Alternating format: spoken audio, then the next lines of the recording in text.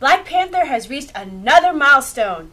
Naomi Campbell finally gets recognition. Students show their leadership skills in March for Our Lives. Diddy and Jay-Z cause an uproar. Amber Rose laments about her breakup with rapper 21 Savage. We have our photo of the week and more, so stay tuned. Entertainment news. Lifestyle. Welcome to What's the 4-in-1, your smart source for urban, lifestyle, and entertainment news. I'm Kizzy Cox. I'm Onika McLean. Hello, everybody. Welcome to the show. Yes, and we cannot get enough of Marvel's blockbuster hit Black Panther. We just can't. Wakanda forever. Shimmy. All right. Oh, I think you can Wakanda dab. Yeah, that would be dumb. Oh, wait. Is that a dab? Is that a good dab? It's a decent dab. Okay. Black Panther is now the highest grossing domestically, we're only talking in the U.S., superhero film of all time. Can you believe that? So the movie has taken in a whopping $631 million in the U.S. alone. Wow. And so that figure passes the Avengers, which brought in $623.4 million back in 2012. So that was domestically as well, right? Yeah. Okay. So that was it's amazing. Well, Wakanda forever. When white people talk. Okay, so songstress Alicia-Keys is doing a biopic of guess who? Who? Alvin Ailey. Oh, nice. His life. Isn't that going to be amazing? That is going to be really, really cool. Oh, my God. All those Leons. What was it from Fame? What was that guy? Leroy's. Oh, yeah. Leroy in those tight pants. I can't wait. Go ahead, Alicia. Oh, my God. You think it's going to be a Lifetime? Yeah. Just don't. Lifetime is the biopic place to be. Terrible. Okay, I'm just saying. Okay. Mary J. Blige she was about to sell her house, and I guess she rethunk it. And so she's taking it off the market. It is amazing. Wow. It's in New Jersey. So I want to say it's $12.3 million. She bought it for $12.3 million in 2008, and now I read that it's worth $88.8 million. I don't know. I don't know because she kept dropping the price.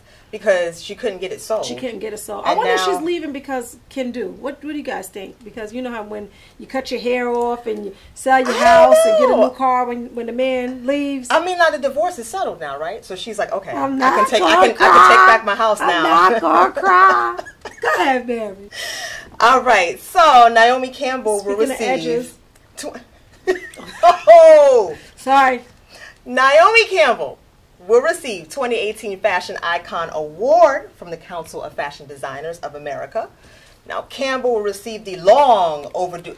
Remember when Naomi Campbell with the girl man, the shade. Hit her sister in the head with the phone. Okay, sorry. The shade, damn it. Take the light off. All right. So, Campbell will receive the long overdue award. I'm surprised she hasn't run it before. On June 4th, right here in Brooklyn at the Brooklyn Museum. Oh, nice. Oh, let me shut up. She gonna hit you in the head with the phone. You better hide your phone. No, she won't though. Hide your phone. I'm from East New York. You gonna come out? It will never happen. It will never happen. Oh, Lord.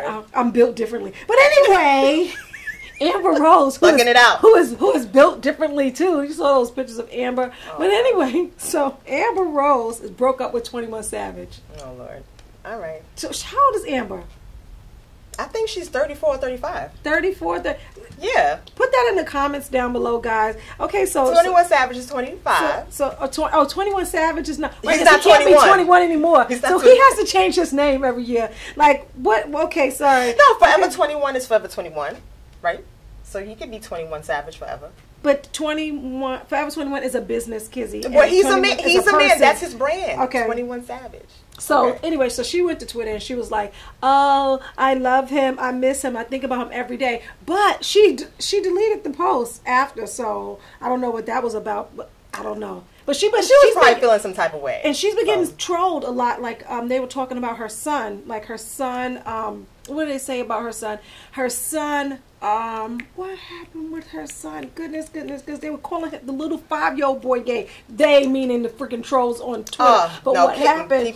I know what happened. Taylor Swift gave her son like this great swag bag or whatever, because Taylor Swift is his favorite artist or whatever. Oh, really? And then, so then the trolls were giving him crap about that. He's 5, y'all. I know. He's 5. They were saying that he was gay because he likes it. And she flipped out. She was like, my son has more money in his bank account than you do. And actually, we're letting him just be free because his parents are creatives and he's going to be a creative. Exactly. Exactly. Sure. Go ahead, Amber. Have you noticed that nowadays, that stuff that used to be private, are all public conversations now? Like, we're talking about everything under the sun, like sex, drugs, alcohol. I'm like you're set. Yeah, I'm just excited about it. Come see me all the time. But what do you think?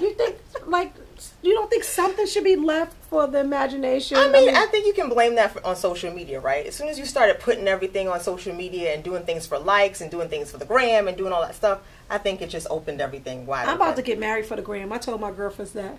I was like, I'm about to settle down. And I don't care if I like him or not. I'm doing it for the gram. And you know why? Because my mattress is tilting.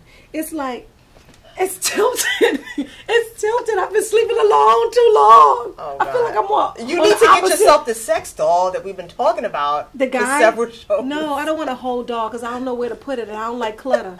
But he even out your bed, at the very least. Yes, that's what I need because it's like sagging. Only one side of my sheets be dirty.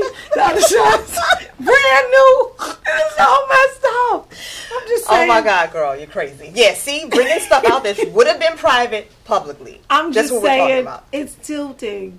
I feel like I'm on a seesaw. You know, like back in the days when they hold the seesaw down and you be up because the bully won't let you down. That's how I feel when I'm going to sleep. All right, I'm sorry. We'll be right back with what's popping. Hey, you going out like that? Yeah, why? Well, what would the neighbors think? I see you! Come look at Mr. Feather. Look what I have. Mr. Bird, remember? Bark, bark, bark. We're just playing. We're just playing. I'm trying to get you out of here. Even still. You don't have to be perfect to be a perfect parent. There are thousands of teens in foster care who don't need perfection. They need you. So you know what happened with Facebook, right? Ooh, Mark Zuckerberg and the Russians and selling your stuff. Pretty much all that. So it's come under fire from the business community and politicians who are calling on him to testify before Congress. They're not playing games. For allowing companies like Cambridge Analytica to gain access to its users' personal data without informing their users of it first. And they're not telling them how their data will be used, not allowing subscribers to opt out of, but what they actually did was they were like asking people to fill out surveys, right? And so say you filled out a survey and you shared that, then they had access to your friends' information. Right. So and not everybody filled out the survey. But what they were able to do was look at the stuff that you like, and what they were trying to do is sell your profiles to businesses so that they can make money off of it, and then it just got out of hand. And also for political purposes because they were working for Trump. Yeah. But that's the thing. That's what they're saying. Like, you as Facebook, you have this whole platform. You have to make sure that the data that they are taking, like these outside apps, are actually using it the way they say they're going to use it. They said Zuckerberg asked the guys, some of the apps that he first let in to delete the data, but there's no way you can make someone delete the data. So, like, what he actually said was, when you're doing something that you've never done before, Facebook was like for college brave new world, right? So you have to kind of like change with it as it goes along, right? And people are going to manipulate it, and people are going to, like bring something to it that was never intended, and that's what happened. But okay, so what do you think? Do you think that this is going to spell the end of Facebook? Is it going to go away? Remember MySpace and Friendster and all those old ones? Yeah, but is it going to go away, or do people not care? But those things went away because we had a Facebook. You know what I mean? Society at this point are engaged, fully engaged with each other. You don't feel that? Or you think that somebody's going to get rid of their Facebook? They're bored. I think Facebook did it better. But Friendster and that MySpace, they were bringing people together the same way. But, once you get a new app, what I'm saying is once you get a new system, once you get a new game system, once you get something that's bigger in technology, more advanced, then what are you going to do? You're going to get rid of the old stuff, okay, right? so you think that people are going to continue to stay on the platform, And they don't really care about, the fact that their data is, up for grabs. No. See, that's two statements. I think that people are going to stay on the platform. Okay. And Facebook is going to give some kind of privacy settings and all that stuff. And then they're going to promise a whole bunch of stuff. And then people are going to, like, forget about it like everything else. Like people's data being sold, like Experian sold data, Chase was compromised. It happens all the time in this new technology world. It just happens all the time. I think you're right. I don't think that Facebook is going to be able to completely save and protect your data. From your bank people can't. If your bank can't, then what? And that's supposed to be secured logins. Right. Well, okay. So if you do want to delete your Facebook, though, because there was this whole movement called delete Facebook. Hashtag delete Facebook. Yes, there's a few things. So I saw this on New York Times, and I thought I would share it. You want to tell the people how to delete Facebook? If they want to, and why. Okay, so first of all, there's a few things you need to know. One, all the other apps you use outside of Facebook that you connect to through Facebook, like LinkedIn, like Hulu, like Instagram, before you delete it, make sure you change the way that you log into those sites. So you change it from Facebook to your email and your password. Oh, otherwise, then you will let me write this down. Lose all of your access to those apps.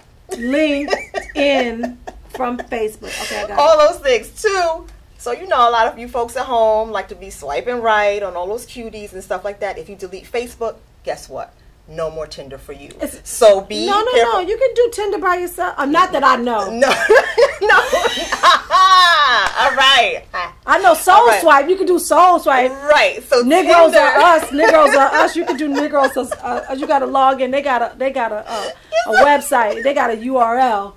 Oh my God. No. Okay. So your Tinder is linked through Facebook. That's how you connect to Tinder. Not that I know. Really? So that's how you do Tinder has to go through Facebook. It goes through Facebook. What about Coffee Meets Bagel? I don't know about that. Oh, what about the other ones you want? Caribbean hookups. Caribbean hookups. That's a new. You know what? Gosh, all right. So so you just be careful about that as well. And another thing I didn't realize, and this shocked me, is that even if you're not on Facebook and you delete your Facebook, Facebook can still track you. So basically, like if you're, like for example, say your friend is a Facebook user, right? You're in their contacts. They upload their contacts to Facebook because that's kind of like the default thing unless you say no. So they can do a suggestion friends thing. Or they can just have your name and then they have your email and now they can track you where you go on the internet. Even though you don't have Facebook. Because it's a location app. But all you have to do is turn your locations off in your settings. If you put locations off for Facebook, they can't grab you. That's not how that works. I think they can still track your movements throughout the internet. That's how they do it. It's something called like the social graph. They can track you. Okay, maybe that's something different. So see, that's what I'm saying. That's my what's knowledge. crazy. My knowledge is in settings. So see, that's what you gotta be aware of that too. And finally, once you say, you know what, I'm done. I've done all this. I've unlinked all my LinkedIn, my Hulu, my Instagram. I don't care about Tinder. I'm off of it. You know what? I'm not in nobody's contacts. Still in all, the data that you've uploaded to Facebook through other apps is still available through those other apps. And they are not required to delete that data, even though you've deleted your Facebook data. Right, of course. That's still there. Because they bought it. They bought the data. So there you go. So if you really want to be off the grid, then you have to make sure. Nobody wants to be off the grid, Kizzy. No. Some people. Who? Let me tell you. There's a whole articles and articles of people who were saying, I am done with Facebook. Not off the grid completely, but they're off of Facebook for this reason. So the thing is, LinkedIn is about to be popping. So to protect your data, make LinkedIn and Facebook now. Protect your data. That means when you like have apps and you have like games and stuff, make sure that you don't give them permissions. So there's certain permissions. We have to get permissions for your contacts, your location, this, that, and the third. Make sure to uncheck all those so they can't track you. You just feel real anti-Facebook, anti-social media. I'm not feeling safe here. Come and get me. She in a sunken place. And I ain't in no sunken place. I'm trying to elevate us all out of this data stealing that's happening here. Yeah. No. Okay. More data, right? Okay. Jay-Z. Yes. The Jigga Man. Hove. Yes. Young Hove. 30's the new 20. and Puff Daddy. Diddy. What do you call himself now? The Golden Child? What was he said? He said, I'm the love doctor. I don't know whoever the hell you are, Diddy. You know who you are. Justin's father and Quincy's, whoever, you know who you are. The 6 kids, yes. Mm-hmm. Diddy, Mm-hmm. Ciroc, Yes. DeLeon. Mm-hmm. This is what they about to do. TV, This yes. is what they were talking about doing. Those two, mogul, billionaires, whole Yes. time over. They're about to collaborate. Okay. Clothes, shoes, I don't know, Liquor? motion films, alcohol. No, an app. All They're gonna do right. an app. Okay. They're gonna do an app where you can find black-owned businesses throughout the nation. Okay. I've heard of that before, though. Yeah, but we have that app. Yeah, we have that. We I've have heard that app. I've heard So that I before. don't. But look, we have alcohol too, but we don't have alcohol from P Diddy. So maybe that may be the spin on it. Yeah, I mean, I think they have a point in the sense that we do need an app. We need an all-encompassing app. The problem is, like, when you go on, for example, like Google Play or whatever, like, I was like, oh, let me see if I can find these Buy Black apps. They are smaller. They're either, like, for a certain state or, a certain small part of the United States or the United States, but they have just, like, a few hundred Right. companies, and 'Cause they there are probably- way more than that. So Chambers I do of think Commerce. They probably just go to the Black Chamber of Commerce. they need right? an app to scale, to cover like the entire country. You know what I mean? That's Really? what they need. And they need a scalable app. I would love to see that. Mm-hmm. But the point people were making, the people who are pushing back on social media, like, why are they doing this, is that they think a better thing to do would be to do like what Nas did. You know, with Queensbridge? So Nas has School me. So, yes, girl.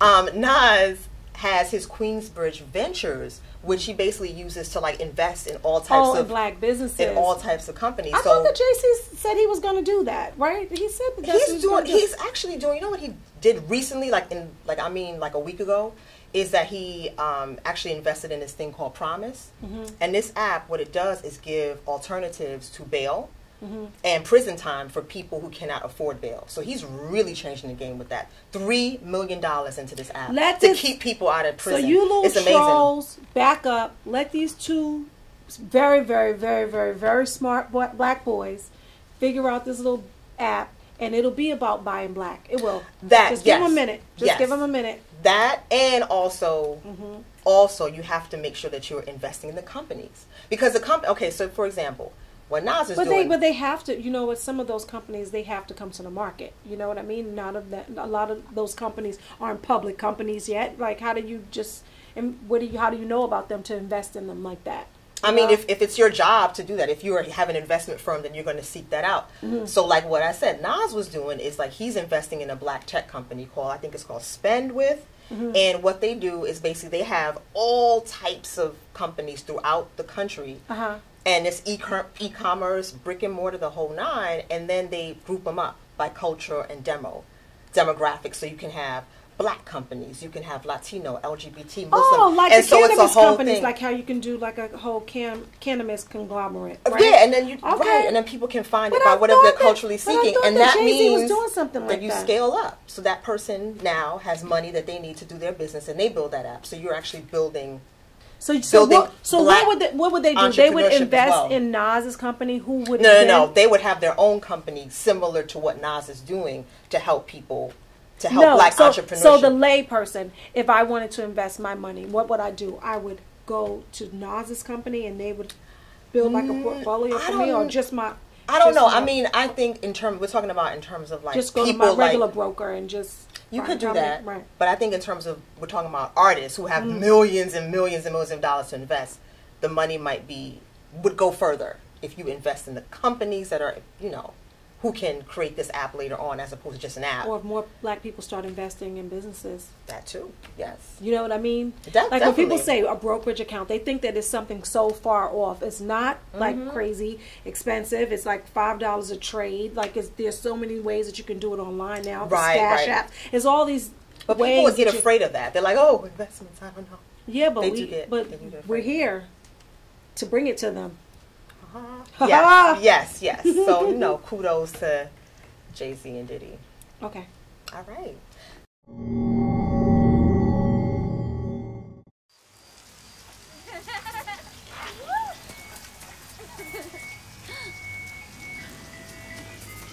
Mom, can we get some ice cream? Please, Mom, please. No, we're having dinner soon. Please.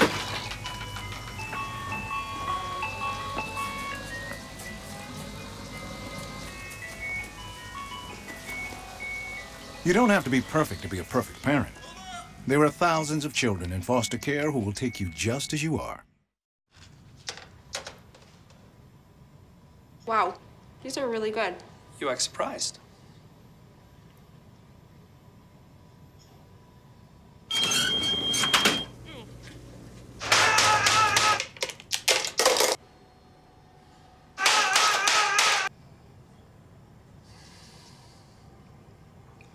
Practice makes perfect. You don't have to be perfect to be a perfect parent. There are thousands of teens in foster care who don't need perfection. They need you. Have you guys noticed, like, the man-spreading, like, advertisements that are all over, like, the subway and stuff that says, like, no man-spreading? Have you noticed? I have not. But that's just more of this feminism. Oh, I forgot you. Movement. Oh, I forgot you drive everywhere, you know. I don't. You know, people like myself, you know, you gotta take this train. No, I take the train, but I mean, I do drive too. I'm not She's like, I do take the train. I'm not gonna feel bad about that. I pay for the goddamn car. That's what happens in insurance. But people like me who ain't got no car, it is prestige. I'm 45. Okay. I'm 45. It doesn't matter. I had like prestige. 20 more years to get it together. Lord, I'm just saying. Listen. Okay, let's go back. Okay, the new regulation has sparked a debate on social media, and that debate is, on one hand, people are saying, you know what, this is just men trying to dominate spaces and whatnot, and this whack. And another have, like, needs more space. And another one is that argument that they just have the anatomy, they have balls, and so they need to, you know, sit like that to give it space. But that's not true. What do you think? What about those guys, all these guys with these tight ass pants on? Like that's what I'm saying. They can barely walk. You see these guys, they switching so hard. Like, you see the chubby guy, and his pants is like so tight. He can't even get up his thighs. You know that he was like jumping to get them. Okay, I'm sorry. The man spreading. It's okay until I need them. And then what I'll say, this is what I've done before. I've done this before. Anybody that knows me know. I'll say, tighten it up. That's a good one. Oh my God, the man must look at you like they tighten it up too, because they look stupid as hell. I'll be like, tighten it up. You don't need all that space. Listen, and then you trying to like take your little space on the side, and they leg touching you. Then you trying to get smaller, and they getting bigger. It's like, come on, too much. Tell me, tighten it up. Tighten it up. Hashtag tighten it up. Yes, that's what I'm talking about. I like that. That's a new hashtag, girl. You know that's gonna be trending in the tighten it up. It'll be about Kegels. Again, private conversations now public. Exhibit A. All right. So the amazing thing that happened recently, the March for Our Lives. The late Dr. Martin Luther King's granddaughter was there. Where was he? She was 9 years old, and her name is Yolanda Renee King. Okay. So she was one of the highlights of the March for Our Lives. She came out and she did kind of like a rendition of her, you know, grandfather's speech. I have a dream, and she said, her dream is that when it comes to guns in our country, enough is enough. And that was like amazing. But that was not the only girl who was doing big things at the March for Our Lives. Another young lady, I mean, she really electrified the crowd. I mean, she is 11 years old, and her name is Naomi Wadler. You're going to remember this name because she's going places. Her speech was like, literally it gave me goosebumps. I'm not just saying that. She said, and this is in part, I'm here today to represent all the African American girls whose stories don't make the front page of the national newspapers, whose stories don't lead evening newscasts. I'm here today to represent the African American women who are victims of gun violence, who are simply statistics instead of vibrant, beautiful girls full of potential. Wow. And so she was really like, you know what? Let's talk about all of the women who are gunned down too. This is our problem too, and we don't talk about it enough. The police are still shooting us. I'm just saying. Oh yeah. Stephen Clark, Stephen Clark, yet another man shot in his grandmother's backyard, which is insane. But I read an article, and they were talking to some students in Chicago that went to the march and spoke, and they were talking about, we have the same issues, and yes, a mass shooter does not come in our schools and shoot, but after school people get shot all the time. Right. Like the guns are still in our neighborhoods, right. And they said that they're going to change the narrative, and the narrative is going to include these kids from Chicago and children from the school that it happened at. I mean, I don't know why I'm just stuttering, but they were collaborating and just trying to figure out how they can change the world. Right. The youth changed the world. Oh yeah. Marjorie Stoneman Douglas. Yeah. The youth changes the world. So no, definitely. I mean, good so you feel like there is definitely, this is representing a turning point in our politics. I just hope the narrative does not change, right? Because what happens is they always use the tricky language. You know, Black Lives Matter means not all lives matter. You know what I'm trying to say? So, you know. And you start having conflicting lives. Blue lives matter. It's like, no, we all matter. So that happens. So I just, my real thought is that we can just keep your eyes on the prize, because the NRA does not play. They don't. You know, those lobbyists are relentless. So, and I like the unity that you were talking about, you know, with, you know, black and brown people as well as white people as well as everybody. It's gun violence affects everybody. It's not just, you know, hey, people are going into a school and shooting up, you know, a few dozen kids. Right. It's like every day in the inner city people are being shot. So, you know, it's important that keep the pressure from all sides. We have to get a handle on the guns. We have to get a handle on the police. We have to get a handle on racism as a whole. Like, enough is enough. Enough is enough. Being a dad can be tough. No. What do you mean she's not coming? When's the fairy princess coming? Any minute now. But when you're willing to do anything... It is I, Cruz Zinkerbell. Okay, time for cake. It's always worth it. I know it's really you, Drew. I'm just pretending for the other kids. The smallest moments can have the biggest impact on a child's life. Take time to be a dad today. Call 877-4DAD-411 or visit fatherhood.gov. And our photo of the week is of a man spread eagle. Tighten it up.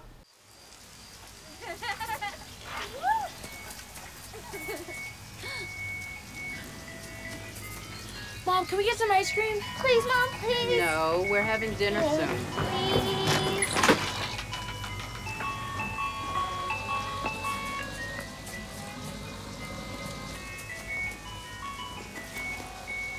You don't have to be perfect to be a perfect parent.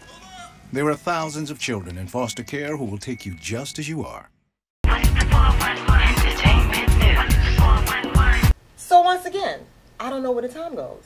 But that's going to do it for this week's edition of What's the 411, your smart source for urban, lifestyle, and entertainment news. Until next week, check out our website, www.whatsthe411.com. And remember to hit us up on Facebook, Instagram, and Twitter, and subscribe to our YouTube channel, What's the 411 TV. You know what else you guys can do? You can download our podcast. And so you can find it on iTunes, Stitcher, and TuneIn. Download our podcast, because listening to us is hilarious. I'm Kizzy Cox. And on behalf of my co-host, Onika McLean, thank you for spending time with What's the 411. 411, who's got the 411? 411, they got the 411. Who's got the 411? We got the 411. What's the 411? The 411. What's the 411? They got the 411. We got the 411. What's the 411? They got the 411. What's the 411? What's the 411?